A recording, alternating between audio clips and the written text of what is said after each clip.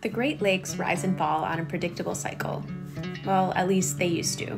I went to Door County to meet with researchers who are studying the lake levels and how they affect Wisconsin's diverse ecosystems, specifically ridge and swale ecosystems. Ridge and swale ecosystems are found throughout the Great Lakes region, and they have a lot of rare and endangered species, but they're being threatened by extreme lake level changes. And how are those lake levels affecting the forests and the plants? Well, it has to do with what's going on underground, where the lake levels meet the groundwater. So near the coasts, the Great Lakes and groundwater aren't separate, they're connected. So when lake levels go up, the groundwater rises, and when lake levels go down, the groundwater drops. So how does this all affect the trees?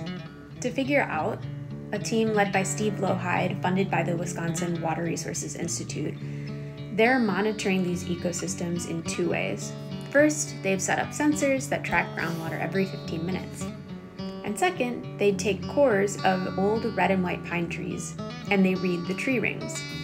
Some of these trees are more than 100 years old, meaning that each tree holds a century's worth of clues about past water levels. But why does this matter? I think what makes this research so important is that it's not just about understanding the past, it's about preparing for the future. By learning how ridges and swales respond to changing lake levels, science can help places like the Ridges Sanctuary make better decisions to protect these rare ecosystems. There's a lot more to say on this, so watch the full video in our YouTube.